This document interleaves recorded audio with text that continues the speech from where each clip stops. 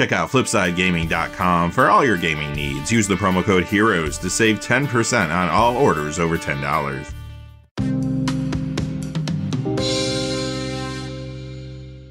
Hey there, this is John from Heroes and Legends, and welcome to another edition of the Magic the Gathering Market Watch. Now, if you watched last week's video, you're going to know what to expect this week. A lot of the same type of thing is going on in the secondary market. As a matter of fact, there's so many cards jumping in value. I went with that $5 threshold again. You're not going to see a card moving more than $5 up or down today. Now, you're also going to see a lot of reserve list cards spiking again for a variety of reasons. And when people see reserve list cards spiking, the first thing they think of is targeted buyouts. And sure, that's happening out there, happening quite a bit. But there's also other reasons a card could be going up. For example, there's a lot of preemptive buys going on right now. People are seeing other reserve list cards going up in value, so they zero in on some of the cheaper ones that they've been meaning to pick up for a while because they're afraid they're going to spike. Enough people do that, and the card will go up in value. Beyond that, of course, Kaldheim just came out, and there's a lot of players, particularly Commander players, that are trying to build decks around some of these new Kaldheim cards. And occasionally, guess what? You come across an older card, maybe even a reserve list card that's good with a certain new card, and a lot of players want to pick it up. That's going to cause increases too. We're going to go into all those details as we go through the video today. Also, too, speaking of Kaldheim, we're not going to be talking about Kaldheim prices quite yet. Since the set just came out, we need to give those a little time to stabilize. Before we get into it, though, just a fast reminder, if you go to flipsidegaming.com, you can use that Heroes promo code to save 10% on orders over $10. Currently, you can pick up Kaldheim products there, among a lot of other different things on the website. And don't forget to put in that Heroes promo code. For example, if you put it in when you're ordering a Kaldheim Collector Booster Box, that will go down to $190.80. And aside from that, whenever your order is over $200 or it consists only of singles, shipping will be free in the United States. Also, too, whenever you use the code, it does support the channel, which is always appreciated, so thank you. And without any further ado, let's get into it. Much like last week, not really a lot to talk about in the world of Standard currently, so we're going to start off with Pioneer. This is your Pioneer Legal Spotlight, where we look at the cards that are legal in that format that are moving the most this week. Just one to talk about this week. It's Crucible of Worlds, the 5th edition copy, down exactly $5 this week. Just made the video to $49.95. Now, this is normalizing down a little after some spikes that occurred over the preceding few months. It does see modern and vintage play, but Commander is what made it hot recently. Zendikar Rising and Commander Legends both push land-centric builds in the format. And that brings us to the Modern Legal Spotlight. Let's look at some cards going down, and then we'll see some that are going up in value. We're going to begin with Krark's Thumb. Now, this is the copy from the list, and you're going to see a few cards from the list on here today. Those prices are still normalizing. This one goes down $5.03 this week to $25.82. Now, this card was hot recently because of Krark the Thumbless from Commander Legends. Next, we have Vesuva. Two copies here, though. Time Spiral down $5 to $49.95, and the list goes down $6.08 to $36.70. Even though this is losing some value, it is a card that sees play in Modern, Legacy, and Commander. Gemstone Mine, the copy from the list, goes down $7.32 to $10.53, another card that does see play in Modern, Legacy, and Commander. Pact of Negation, again, the copy from the list, normalizes down $9.61 to $38.50, and this does see play in a lot of places too, Modern, Legacy, Vintage, and Commander. And now for some cards going up in value. Venser Shaper Savant, this is the one from Future Sight. It goes up $8.85 this week to $29. This is in those modern Bant Tempo builds that are actually doing pretty well right now in Magic the Gathering Online. Also, this sees Legacy play as well as Commander. As a matter of fact, it is seeing some increased play in Commander now and some of those Orvar the All-Form builds. Elvish Champion. So the Elf tribe has had a lot of support recently, first in Commander Legends, now of course in Kaldheim. And it's not just the Kaldheim set proper, you're also getting a Kaldheim Commander deck called Elven Empire. This would be a great upgrade for that build. Or if you just want to build from scratch around Arthro Blade of Elves, that's the commander for that deck, this would be a great pickup for that as well. The Duels of the Planeswalker copy goes up $5.06 to $12.08 this week. The 10th edition copy, drying up a little online, it goes up $9.81 to $17.90. I mentioned last week that some 10th edition cards are looking a little dry in the online market currently. This is another example of that. Next we have Balefire Dragon, the copy from Innistrad. It goes up $11.10 this week to $33.54. This has always been a very solid commander card. A lot of times you'll find this in Kali of the Vast or other Dragon Tribal builds. However, this is getting a push now from some new Kaldheim cards. A lot of players are putting this in some new builds around cards like Magda Brazen Outlaw, as well as Toralf God of Fury / Toralf's Hammer. Birds of Paradise from Revised. Last week I mentioned a lot of Revised cards are getting hot. That trend is continuing this week. And a lot of times it is cards that are on the reserve list. You're going to see some of that later in the video. But sometimes it's not. Sometimes there are cards that are going up that have had multiple printings in a lot of different sets. This is a good example of that. Now, one thing to remember, 93, 94 players, there are a couple different variations of that game. There is a variation where they don't let you play revised cards. There is a variation, however, where you can play revised cards, but you can't play reprintings that come later. So there are some 93, 94 players that could be interested in cards like this, especially as those unlimited and alpha and beta cards get too expensive. This week, this goes up 1160 to 6401, and aside from all that, of course, this is a card that sees a lot of play in Modern, Legacy, and it's a highly played Commander card. Greater Oromancy, it's been a little while, but this is a Shadowmoor rare that has yet to be reprinted, so you know what that means. Time to use my one per video, so obviously if you watch these videos, you know this already. But cards from this time period in Magic, especially these rares, they tend to get a little spiky when there's some attention on them, because around that time there was a recession in the game, less packs were cracked. This week, this card goes up 1340 to 5998. Now, this is a great Commander card in those enchantment-heavy builds, and now this is seeing play in a build around a new Kaldheim card, Isika God of the Tree / the Prismatic Bridge. This works well there because it does help to protect the Prismatic Bridge. Death Cloud, and this is getting pushed from a new Kaldheim card as well in Commander. This time the card is Tergrid God of Fright / Tergrid's Lantern. The Modern Masters copy goes up $10.63 to $17. Darksteel goes up $14.01 to $19.90. Finally, for this section, we have another revised card that's moving up in value. It is Bad Moon, going up $14.35 to $24.50 this week. All right, that takes us to the Vintage Spotlight. This is where we're going to start seeing all those reserve list cards I promised you. So much like last week, there's so much activity in the market that we can't look at everything. I had to create another restriction here like I did the previous week. Unlimited, Arabian Nights, Antiquities, and Legends cards.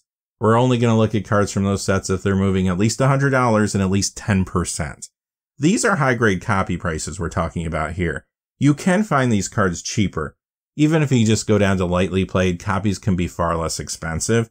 Also, too, when it comes to these older cards, especially when there are sales of cards that are slabbed, like high-grade 9.5, 9.0s, that can throw off the average a little bit. So if you go to your big websites and you're wondering, how is this card so expensive right now? It could be that you have some graded copies up for sale or maybe even sold recently. So just keep that in mind as we go through today. Now, on top of that, yes, there is some market manipulation happening here or there as well. Whenever I get to a card where I can't really find it selling for anywhere near that price, then I'll let you know. We'll begin with a reserve list card, as you can see from the upper right-hand corner of the screen there. It's a revised card, Contract from Below. Pretty much banned everywhere. It goes up $9.39 this week to $18.06. Lion's Eye Diamond, this does see play in Legacy, Vintage, and Commander. This is getting a little additional Commander play now and builds around Bergi, God of Storytelling / Harnfil, Horn of Bounty. That's a new Kaldheim card. It goes up $10.26 this week to $664.17. Peacekeeper, this actually gets a good amount of Vintage play. This goes up $15.84 this week to $37.39. Yawgmoth's Will from Urza Saga sees Vintage and Commander play. It goes up $24.22 to $4.49 this week. Grim Monolith up $30.59 to $420.99. However, this is one of those cards where I can't really find it selling for that price point, honestly. I have seen high-grade copies going for about $330. So it does look like it's trending up. Maybe it will reach this point sooner than later. But at least right now, you can definitely find cheaper copies, even in good condition. This does see play in Legacy Mono Green Cloud Post. It's also a great Commander card and combo enabler. And this is another card that's showing up in some of those Commander builds around the card I just mentioned, Bergi, God of Storytelling. Intuition from Tempest. This goes up $32 to $243.74. This does get a little Legacy play and a good amount of Commander play. Null Rod. This definitely sees play in Vintage and Legacy. It goes up $36.08 to $128.99. Taiga. A lot of dual lands on here again today. This is the one from Revised. It goes up $37.40 to $490. Academy Rector. This does see play in Legacy Allurin. Also a good amount of play in Commander. It goes up $47.60 to $156.99. Tolarian Academy, it's banned in Commander, but gets plenty of Vintage play. It goes up $51.60 to $260.99. Volcanic Island from Revised up $84.01 to $983.50. Scrubland from Revised, this one goes up $91.02 to $449.99. Helm of Obedience. Now this card does see Legacy and Vintage play. It goes up $92.81 to $150. Force Field up $120 to $549.99. This is the copy from Unlimited. Gauntlet of Might from Unlimited. This goes up $185 to $1,425, or does it? High-grade copies are selling for around 730, so I do think this is some market manipulation. Now, that's not always malicious. Sometimes there will be a person that will list a card at a very high price trying to edge the market up. But other times people put a card up for a higher price than it's worth because they're fishing for an offer. In the way that the market's been recently, where there's so much fear of missing out kicking in some cases people are just biting on that buy it now price even if it is overpriced. And that's why you're seeing some of these record-breaking sales that we have been seeing. Next we have Savannah, revised going up a conservative $16.98 to $362.48. Unlimited goes up $207.42 to $699.99. Badlands from revised up $226.16 to $750. However, high-grade copies seem to be selling around $650. Close, but not quite $750. City in a Bottle. This goes up $235.31 to $647.29. I've been seeing high-grade copies actually selling for about $500 though. Old Man of the Sea up $278.22 to $500. Bayou from Unlimited up $299.50 to $1,017.50. In the Eye of Chaos up $302.51 to $488.88. Urnham Jin, the copy from Arabian Nights, finally a card not on the reserve list. It goes up $403.99 to $899.99 in theory. In reality, high-grade copies seem to be selling for around $700, which is a lot higher than they were selling for just a couple weeks ago. Moat is next, again, on paper going up $419 to $1,508. When you look at high-grade copies, they seem to be selling closer to about $1,190, so not quite $1,200 yet. Tropical Island from Unlimited up $450 to $1,974.99.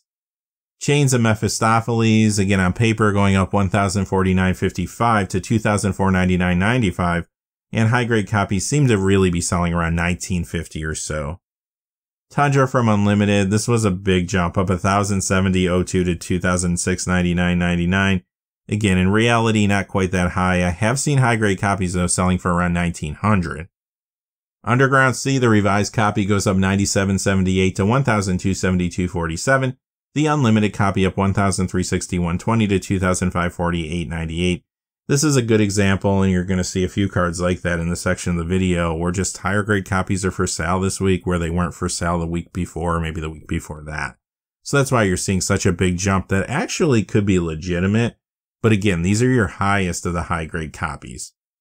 Black Lotus from Unlimited going up $2,200 to $18,900 this week. Remember, it was just a few weeks ago that an Alpha 10 slab Lotus sold for over $500,000.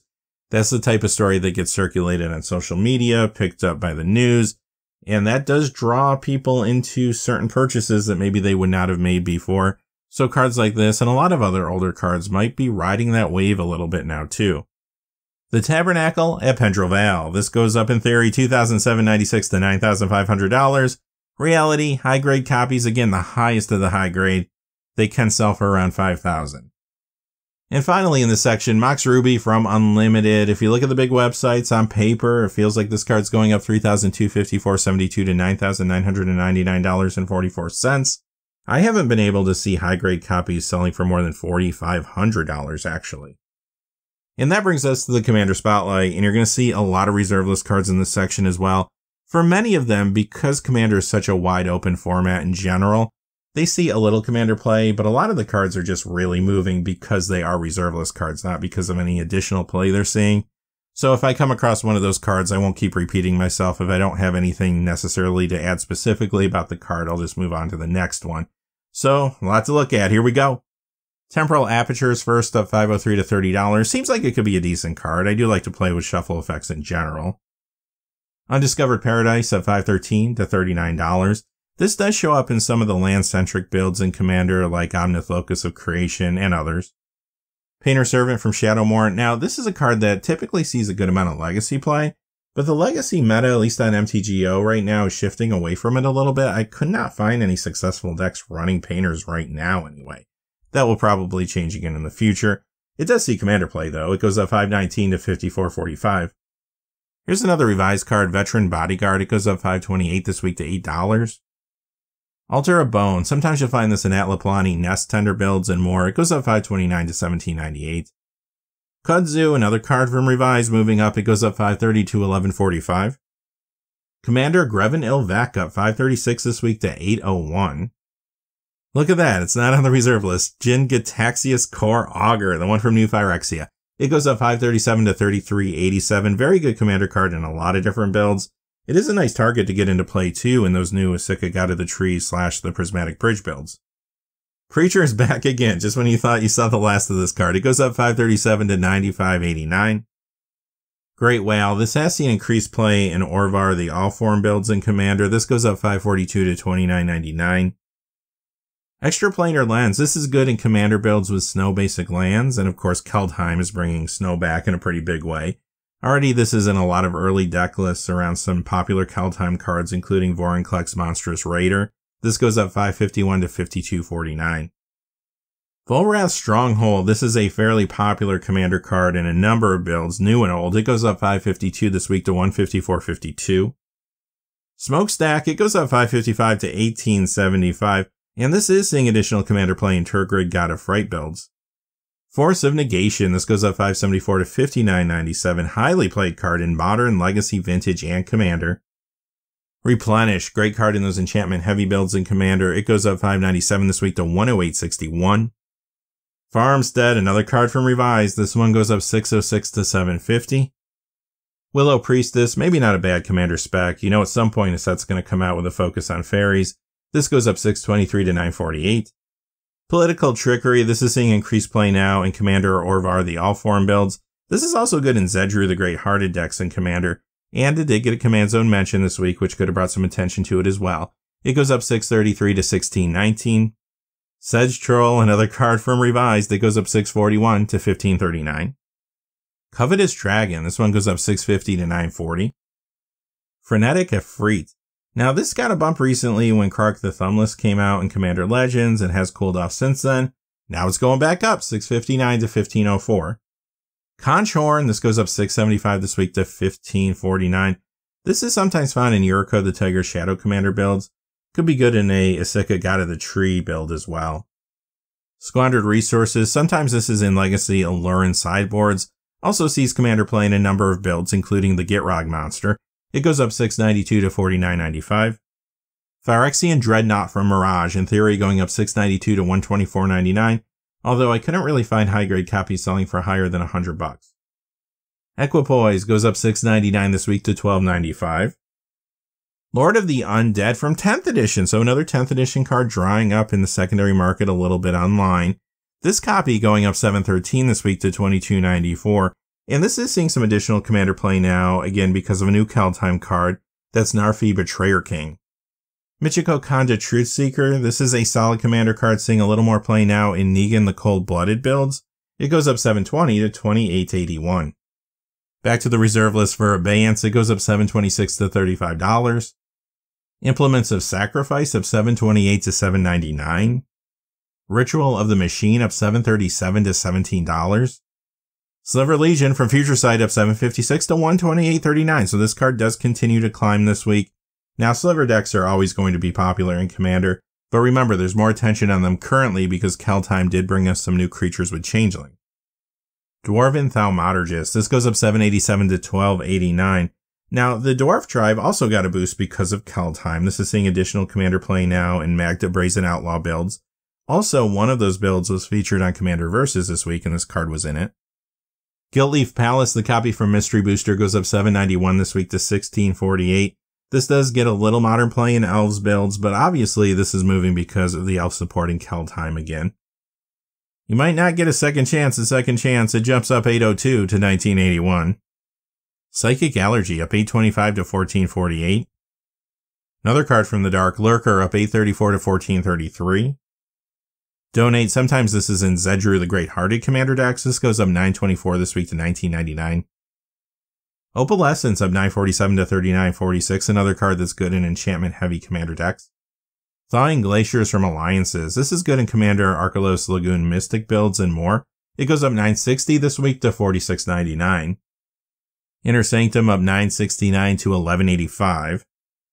Norwood Priestess, this goes up 994 to 84.98. Now, this is an elf that's hard to find in good condition. It's not on the reserve list, but it's yet to be reprinted, and it is from Portal Second Age. Now, with that being said, I don't think people are scrambling to buy this because of Kaldheim Elf Tribal support. I think this is just moving up because it is getting harder and harder to find all the time in good condition online. Lodestone Bauble, this goes up 1010 to 1398, another card that's seeing play in those Bergi God of Storytelling commander decks now. Recycle, this is in Azusa Lost But Seeking commander builds and more, it goes up 1039 this week to 2086. Scorched Ruins, this goes up 1063 to 6297, good in Commander Kozilek the Great Distortion builds, which are pretty popular, and more. Anzuran Ruins, this goes up 1115 to 1645, maybe a speculative response to all the tribal focus we've seen recently. Mana Vortex, another card from the dark, going up 1124 to 5303. Karn Silver Golem from Urza Saga, this does see some play as a commander, it goes up 1145 to 3473. Winding Canyons up 1267 to $55. Humility up 1269 to $80.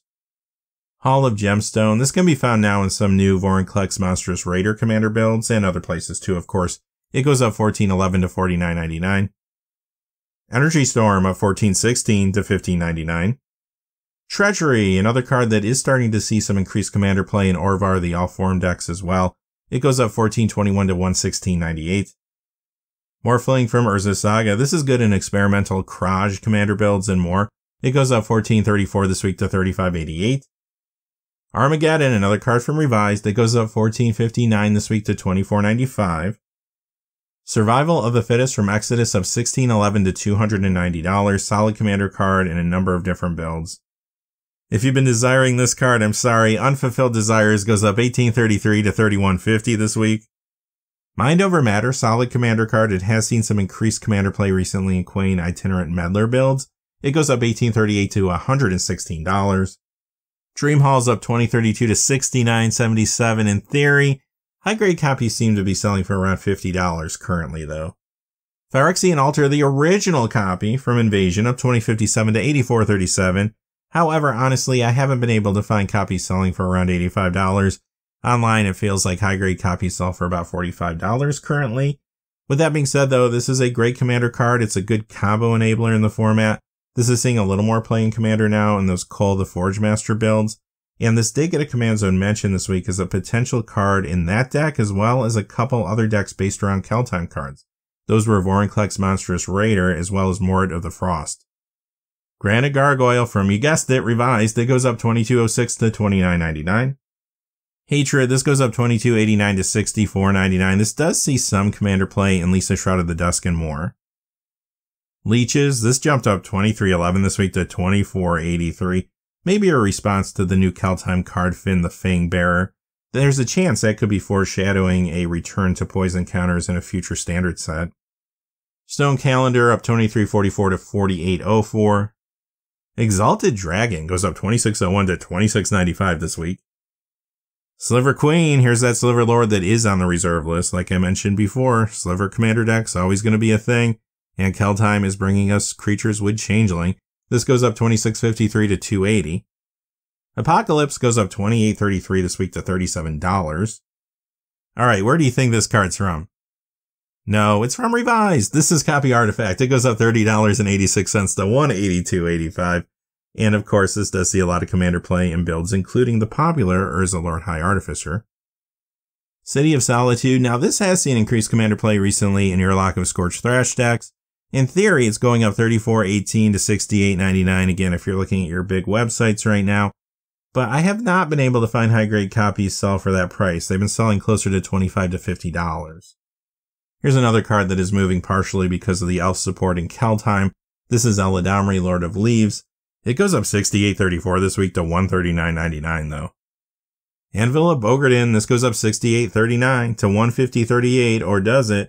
High-grade copies seem to be selling for about $110, which is close, but not quite there yet.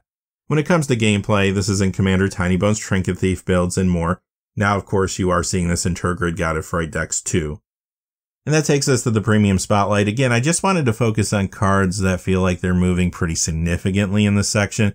There's tons of cards moving up in value all over the place. In a lot of cases, it is market manipulation. So today, I chose 4 cards that look like they are moving up in value, but there also might be at least a tinge of manipulation involved. And again, I don't think it's necessarily malicious manipulation. It could be people fishing for an offer out there. Morphling, this is the Judge foil. It goes up $163.71 to $275 on paper. High-grade copies, though, don't really sell right now for more than $100. but considering the non-foil copy just spiked, I would expect those sales to increase a little bit over the coming weeks. Very similar story here with the Phyrexian Dreadnought Judge foil. It goes up 260 to 425. Now, when I look at high-grade copies, they're selling for about 140. But again, because the non-foil copy of this card just spiked, I would expect that to change pretty soon. Do they get up to 425? Maybe not quite all the way there, but I feel like they're definitely going to be moving up. Next, we have the foil Palinchron from Urza's Legacy. Now, the regular copy of the card just missed today. Didn't quite make it in the video. This copy, though, I wanted to point it out. It goes up 444.32 to 884.44. Now, this is a more egregious example of market manipulation where the price is much higher than the sales. High-grade copies seem to be selling for around 400. Now, the regular card has been going up in value. Again, I would expect this foil to continue to go up in value to some degree, too. When it comes to gameplay, it's a good commander card, good combo enabler, yet it is seeing increased play now in those Orvar the All-Form builds, too. And finally, one more foil from Urza's Legacy. It is Grim Monolith. This is going up 1,982.50 to 4,525. Now, I actually did see a high-grade copy selling for that price point. It does seem a little high, though, and it was a one-off. So someone might have overpaid. Again, it could be that fear of missing out kicking in, or it could have been a fabricated sale. So hard to say right now what this card is actually doing. Just be careful if you're looking to pick up any cards right now. Do your homework. All right, with that being said, that does it for this episode of the Market Watch. And yeah, again, a lot of reserve list cards. The market is all over the place. Things are crazy right now for a variety of different reasons. One of the things to consider too is just the supply chain. We don't have Magic Fest going on, so you don't have all that buying, selling, trading of cards on a continuous basis. So when you look online where people are doing a lot of their shopping right now, things are drying up. And that's something you're seeing not just in Magic, but in all collectible markets. It's happening in comic books, sports cards, non-sports cards outside of Magic, basically everywhere you look now. So it is hard to predict what the future holds. No one's ever seen this before. So will these cards stabilize? Will they retrace? How much will they retrace? I think they will retrace at some point. I think the question just is at this point, how much? With that being said, though, until next time, stay safe out there. Thanks for watching. Please remember to like and subscribe and have a great day. Hey, thanks for watching. This video is made possible through the generous support of viewers like you on Patreon. Check out the description below for links to our Patreon page as well as our Amazon affiliate store, where a small percentage of all sales will also help support the channel. Finally, if you haven't had a chance yet to subscribe, hit that subscribe button so you don't miss any of the new videos on Heroes and Legends.